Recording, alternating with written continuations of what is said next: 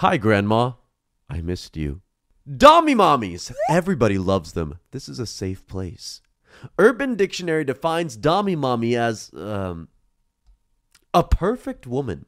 Now, from a perfectly objective perspective, absolutely no stake in the game, let's take a look at the rise of the Dommy mommy in popular culture. Stop with your stupid videos and go take out the trash! Yes, honey. Now, I have absolutely no clue what was going on in the early noughties, to be honest, but we will get into the modern relevance of dominant mominants later. We will BRB, so fret ye not, my hit clip listening awkward turtles. Going into a time a bit before the reign of Google over our bodies, minds, and souls, in the 7th century lived one of the earliest and dommiest examples of a strong woman. Empress Wu Zetian held China by the ghibli bits. You know they say China looks like a chicken, and to be honest, I do kind of see it. Tang Taizong, a fellow who's otherwise interesting for very Alabama reasons we won't get into today, took Wu Zetian as a concubine. When she was 13. Why don't you take a seat, Taizong?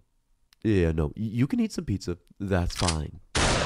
With Taizong out of the picture, a new taller Zong came to power and sent our heroine to be a nun.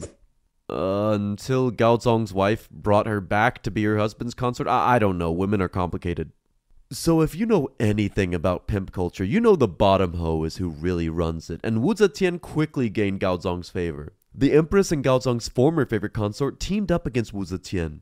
But when her newborn daughter died, Gao Zong accused the Empress of the baby go bye-bye stuff and made Wu Zetian the new Empress. Big surprise, next year, new Empress thinks the old Empress and the consort be witches, and you know what we do with witches, kids! Wu Zetian, over the next few years, consolidated her influence in the court, and when her second husband died, she kind of just was already running the show, and everybody was chill with her continuing to run the show. In her life, she embodied the spirit of Dommy Mommy. She was ruthless, strong, and capable. She founded the Zhou dynasty. She executed and exiled her enemies. She made Buddhism the state religion of China. She lowered the taxes. Quality, strong woman energy.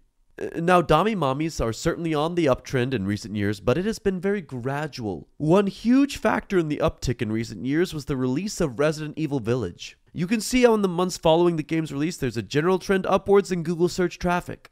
And this was all thanks to Lady Dugsdale Dimmy Dome.